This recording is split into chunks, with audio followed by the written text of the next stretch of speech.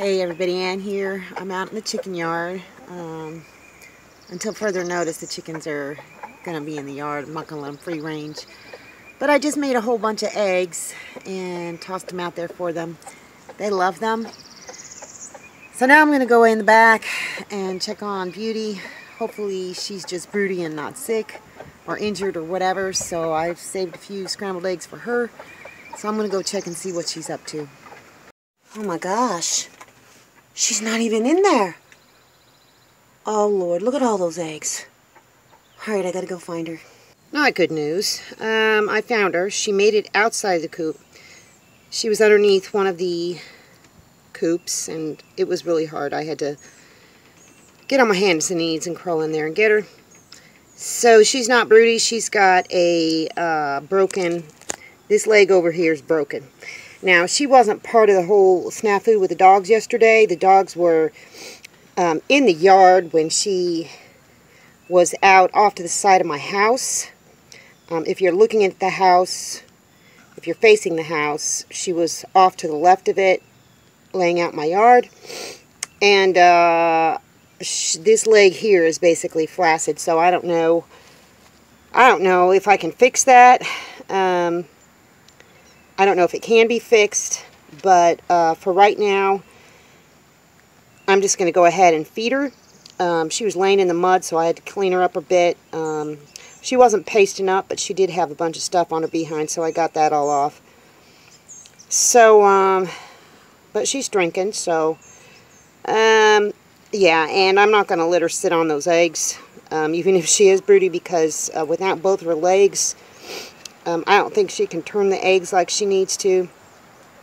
So I don't know. I don't know if there's any hope for this one, but we're going to just kind of figure this out. The dogs are inside the tiny house, so they can't get to her. But I got some scrambled eggs for her and some water, and as you saw, she's drinking. So, poor thing. I have no idea what happened.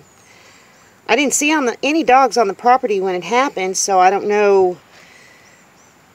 Maybe if it was a hawk that came down and she tangled with it. I just really don't know what happened. I wish I had made the decision yesterday to not free range the chickens, but I'm paying for it now.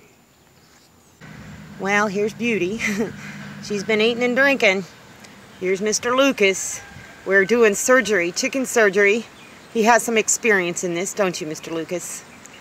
Alright, so I examined her, and it looks like this joint right up here, that is the same as this one, is broken. It's either this, or it could be completely dislocated up here. I really think it's this joint, though. So, I've splinted her. I put a splint here, a splint here. Well, I wrapped her with some gauze first, and then put a splint, wrapped her a little bit more.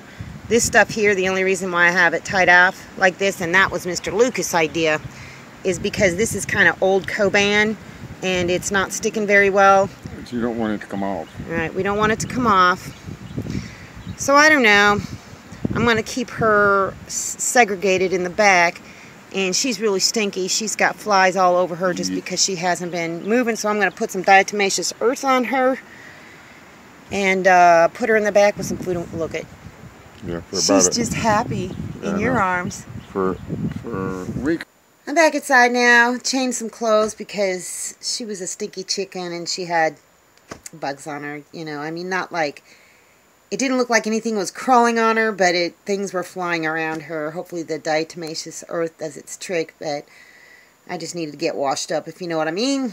So she's just in the back of the van now, and I mean, she's alert. She doesn't seem like there's any problem, but I feel like it's the knee, but it may be a dislocation at the hip, in which case I don't think there's anything I can do. And if it is the hip and she's not recovering, and, you know, I won't hesitate to call her, and I will. This will be my first time doing it all by myself. And it may be the first time I get to actually use the pressure canner. because I've wanted to do that. So I'm going to take the mature attitude about it. I didn't need this right now because I'm down to, well, 8 hens including her. So if I have to cull her, then it'll only be 7. So, but, you know, you live and learn. And I think my decision on the dogs is to rehome all 3 of them. I don't want to be without a dog. I haven't been without a dog for a really, really long time. But at the end of the day, my chickens are more important to me. They just are. And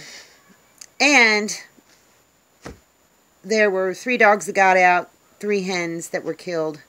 And if you remember correctly, Papa was the first one that I found with an actual chicken in his mouth. Now, I don't think he started it, but I think that I would constantly be stressed out if he got out and something happened to the chickens or neighbors' chickens or whatever. So I need to find a way to put these other dogs in other homes because they're great dogs, but I don't think a single one of them should ever be around chickens. So that's my decision on that.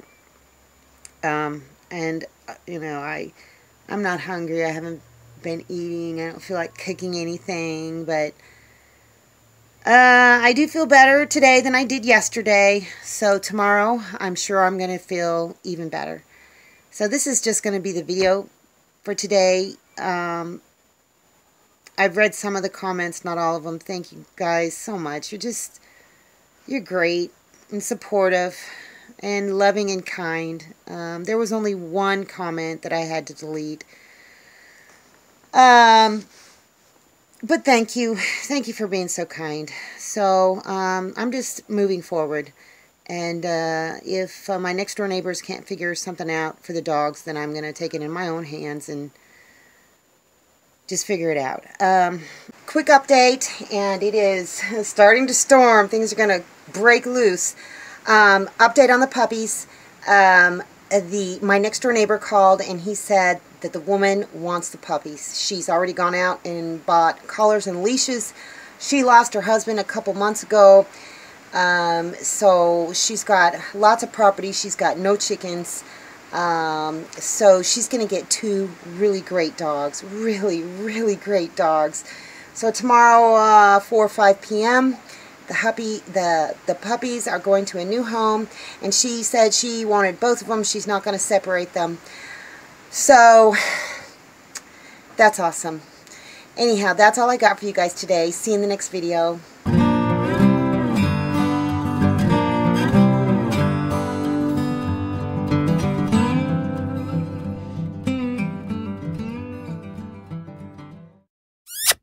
Thanks for watching, everybody. I hope you enjoyed the video. Make sure you like, subscribe, hit the bell, and y'all have a good one.